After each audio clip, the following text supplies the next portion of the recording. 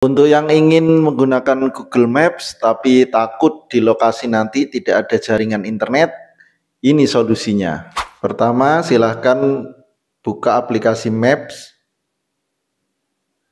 Sebelum berangkat ke lokasi, kita cari dulu lokasinya ketika di rumah ya, ketika ada jaringan. Misalkan yang akan dituju adalah misalkan kota metro seperti ini ya. Nah, pas di rumah seperti ini, teman-teman silahkan klik di sini ya, di kota metronya di sini, diklik. Lalu di pojok kanan atas ada titik 3 ini, silahkan diklik ya. Nah, ini teman-teman silahkan klik download peta offline.